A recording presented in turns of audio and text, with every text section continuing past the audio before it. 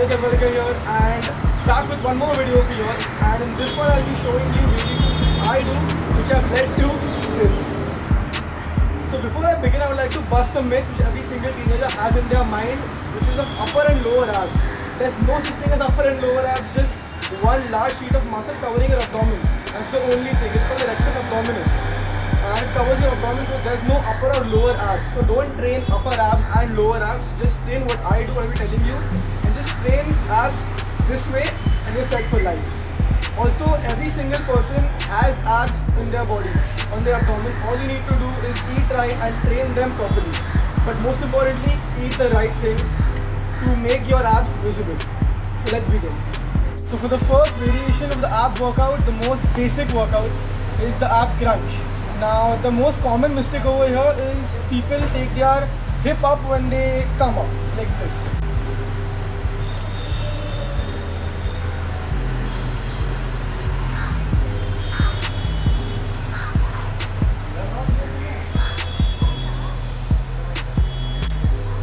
Now this is what you don't want. What you do want is the most effective version, which I'll be showing you right now. Try this. So when you go down, when you come up, only your upper back or your thoracic should be coming up, not the entire back. And when you come up, forceful breathing, like this.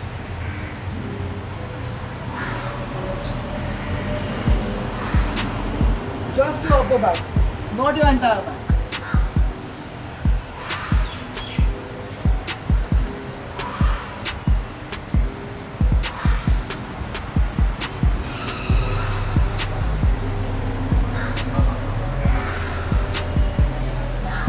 Try this. The second variation for the ab workout would be the hanging leg raises. Now these are really effective for me and they would be for you too. Try this. So what happens is, what many people do is they swing way too much. That's what you don't want. What you do want is controlled repetitions, very slowly up, very slowly you go down. So first is the knee raise.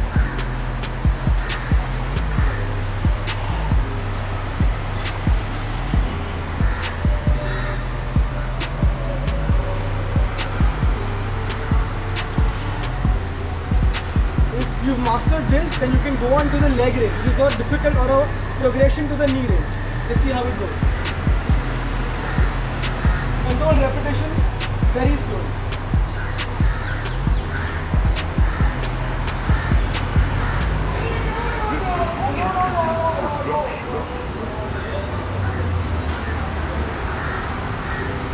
And there's a progression to this too. So what you can do is, you can take your leg up, hold for at least 3 to 4 seconds, take it down very slowly.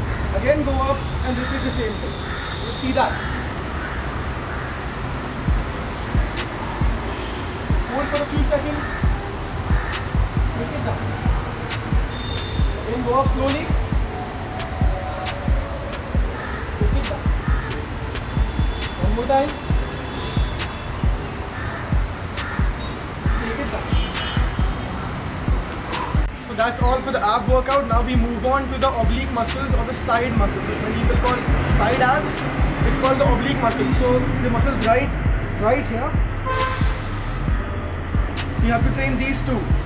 So let's see how you can train them. Let's go. So the way to train the oblique muscles is by rotation movement like this. So I'll be telling you the most effective variations to work these muscles. Let's see the first one.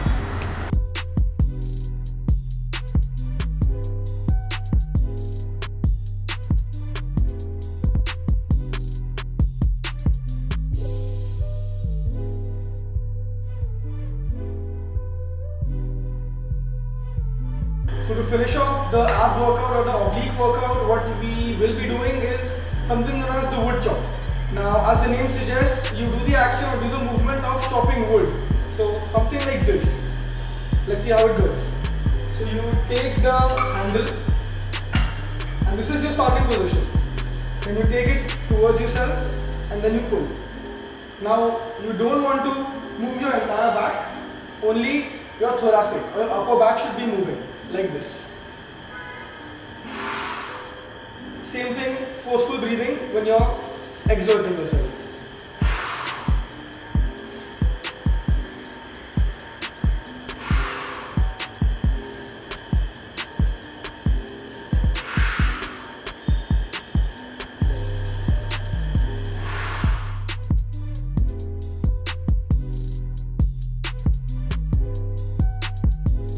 that's all for today for the ab workout. Thank you so much for watching this video, and I'll be posting many more ab variations in the future of higher intensity, but for now start with these variations and build your strength slowly.